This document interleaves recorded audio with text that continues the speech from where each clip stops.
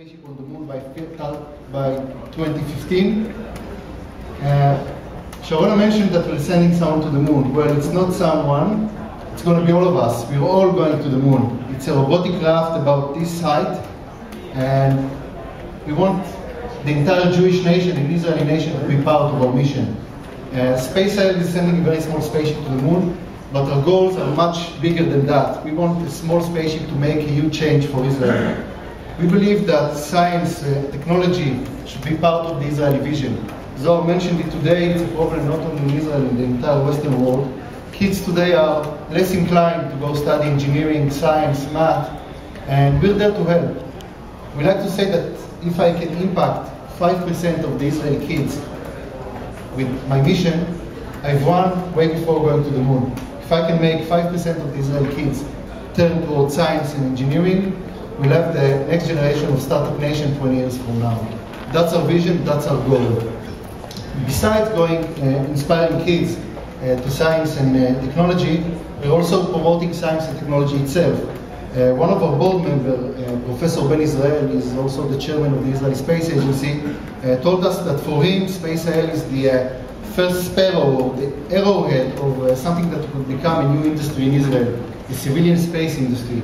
So you'll have your high-tech industry that came from units like 8200 and other intelligence corp units.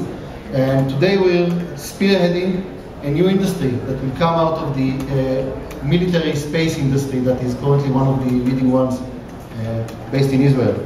We're also promoting Israel's image. It's a great story about Israel. It's not why we're right and they're wrong. It's just Israel becoming the third nation or the third empire to land on the moon. Prior to that, only the Soviet Union and, of course, the US landed on the moon. And besides that, we're also part of a competition called the Google Lunar X Prize competition, which we're, of course, going to win. So, be serious about it. We are going to win. Of course. We'll get to that in a few slides. So, where is spaceIL today? We started off a year and a half ago, 3 entrepreneurs, going to the office of Professor Ben Israel, the head of the Israeli Space Agency, and talking with him dead seriously about sending an Israeli spaceship to the moon. Instead of throwing us out of the room, shouting and screaming, he told us, I'm with you. And today, the Israeli Space Agency has pledged $2.5 million to our project, which shows how serious they take our project. So we started a year and a half ago. Today we're a national project of national importance. We're a private entity, a non-profit in Israel. This picture was taken half a year ago in the Israeli aerospace industries. Shimon Peres, Rona Ramon, the wife of the late astronaut Ilan Ramon. Some of our volunteers, we've got more than 150 team members, most of them are volunteers, all joining hands in the Israeli aerospace industry to making sure that Israel is going to land on the moon. For us, that was a turning point when we understood that we have the eyes of an entire nation looking at us, waiting for us to land on the moon. It's a serious task. And by the way, Shimon Peres is very much involved. Shimon Peres is very much involved in the project. He really believer of this project. And actually, if anyone in this room wants to contribute us $4 million, he's going to get a detailed spaceship, the same size of the real spaceship, signed by Shimon Peres. He doesn't know about it yet, but I'm sure he will sign it. If anyone wants, you can sell it on eBay for a lot of money. But you're not allowed to send it to the moon. Only we can do that. So spaceIL works with a lot of partners. In the past year and a half, we collaborated with a lot of partners. The Israeli aerospace industry, for instance, has pledged $3.5 million support in engineering hours and facilities and testing equipment. You can't really build a spaceship in Israel without IAI, and luckily we have them on our side. Elbit as well. We went to the CEO of Elbit and he just said, after 10 minutes of presentation, he told us, guys, I'm with you, what do you need? We told him, we need from Elbit the electro-optics system. He told, you're going to get it for free. That's the level of support that we're receiving from Israel. Our offices are at Tel Aviv University. We've got scientists from the Technion. The Weizmann Institute is, we've got some amazing people, scientists and professors from the Weizmann Institute helping us out. The Israeli Space Agency is supporting us. As I told you, our #1 volunteer or team member is the #1 citizen of Israel, President Peres is with us. The Ramon Foundation, they believe that we can make a change in Israel. That's why they partnered with us.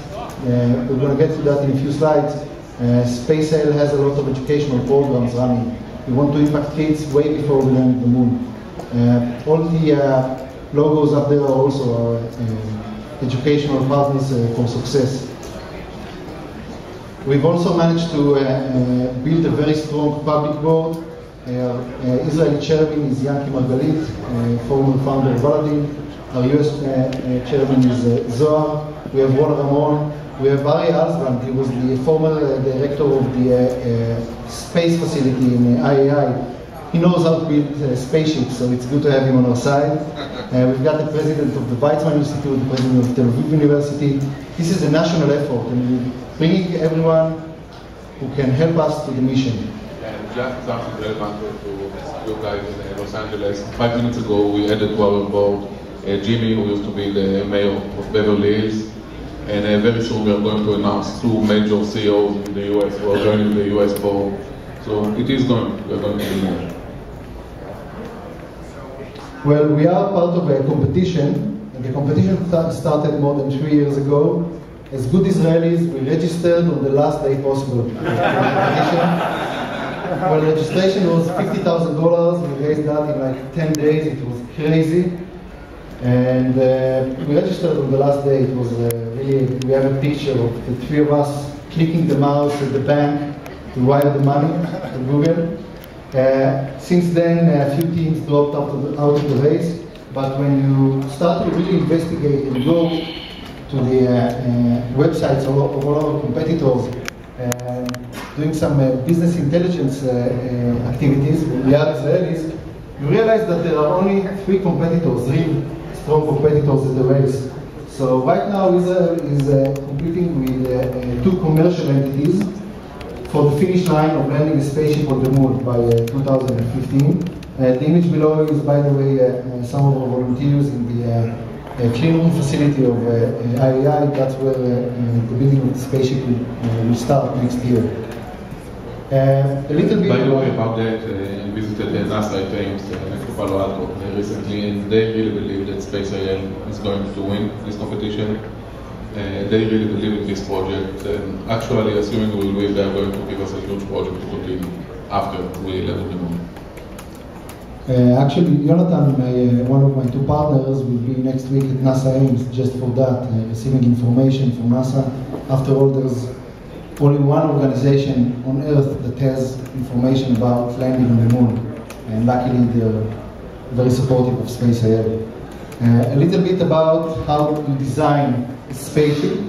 That's our current design. Like a radar image of it. It's going to be covered with something called MLI, multi-layer insulation. Here you can see the inside of the spaceship. What we're going to do is catch a ride. You can piggyback your way to space. And we're going to catch a ride to Earth's orbit. That's the green circle around Earth. It's not Sun, it's Earth. And from there, we have to use our own propulsion system to take us all the way to the moon. That's the yellow, red, blue line that takes you all the way to the spiral. We get a ride to roughly 200 to 500 miles above Earth, about on Earth's orbit. From there, we have to travel for 200,000 miles all the way to the moon and perform a really complicated landing. You have to land your craft on the moon. You can't crash on it. You have to land, send back images, videos, an image, of course, of the spaceship with the Israeli flag on it, or else nobody will believe we went to the moon. So that's our way to the moon. I talked about the first part, catching the ride. Well, luckily for us today, you can catch your way to the moon, to Earth's orbit. To your left, you see a canopy, a white canopy that covers a full-size satellite. Your regular communication satellite or vision satellite works for 10, 15 years, weighs a few tons, and costs roughly $500 million. That's the cost of a communication satellite program. In the middle, you can see a yellow ring, and around it, you can see secondary payloads. A full-size satellite costs $500 million. The spaceIL entire program cost $30 million in budget. So that's the ratio between sending a full-size satellite and sending a small spaceship to the moon. And by the way, just to give you some numbers, because size doesn't matter in the US, but numbers are, it took NASA $400 billion to send the Apollo to the moon. We are going to do it for $27 million. So I believe we are quite good. By the way, last time, not sure I have with you, last month we had a review of over 20 engineers from the Israeli aerospace industries, going over all our plans, our budget and everything, making sure we're on course, making sure that we don't have any unanticipated problems. So far, they've pledged $3.5 million, so I guess we're on the right course. A bit about size, to your left you can see the Apollo 11 lander. Next to it you've got Neil Armstrong. And that little speck to the right, that's the Israeli spaceship. That's how small it's going to be. Most of it is going to be a propulsion system. It takes a lot of fuel to get you to the moon. It takes a lot of fuel to decelerate. I can't use parachutes. I can't use anything to stop me down. There's no atmosphere. I have to burn fuel to slow myself down from 2 miles per second to a complete stop on the moon. We go over there. A little bit about how you design a spaceship. 7 small steps to designing a spaceship. It starts with good management. It continues with system engineering, making sure that people are using the same voltage all over the spaceship, the same nuts and bolts. It continues with the different modules, attitude control, optics, avionics, propulsion, thermal considerations. From there you go to the ground station. You must have a few ground stations to receive 24/7 coverage. Then you go to the assembly, integration, and testing. That's when the spaceship will go severe testing of shocks, thermal cycles, crazy things. They've got an amazing facility in the Israeli aerospace industries, which just tortures your spaceship. From there, it's the launcher integration. As I told you, we're catching the ride on a larger launcher. And it's to get a book when you sign the contract of all the things you have to stand to when you attach yourself to the launcher. And the last part is the mission. From the minute your spaceship leaves your lab until it goes up from the launcher and all the way to the moon. You must have a really ordered mission with all the possible junctions and making sure that you know what you do on each step. The big timeline, 2011 was the startup year when we raised all our partners, all our supporters. 2012, by the end of 2012, we're going to finish our funding.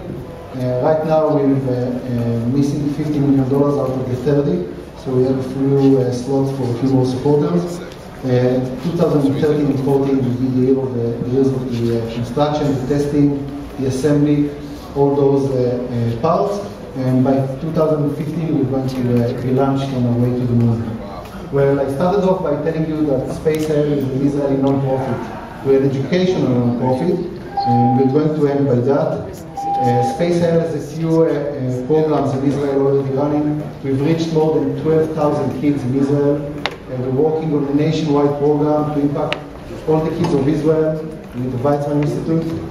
And I'm going to show you one small program, another program that we're running. These kids are from the President's Elite Kids of Israel. These are the future scientists of Israel.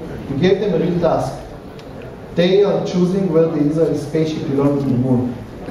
They've collaborated with NASA, and right now they're working on selecting a few spots that the Israeli spaceship will land. Now think about it, you're 14 years old, you get to choose where the Israeli spaceship will land. You're hooked for life on science and space, on deep space exploration, and that's the impact that we want to give the entire kids of Israel in their mission. So spaceIL is a national project supported by the President and the Israeli government. Our key objective is making Israel strong in the future. We've got full industry and governmental support. We're going to win the X Prize. And the spaceship is a tool. We like to say that it's a small spaceship that is going to make a huge change for Israel. 2015, we're going to land. And last word, we are doing it because we enjoy it, because we love Israel, and we are going to contribute everything to Israel that we will win. But we need your support. So any support can help. There is a guy who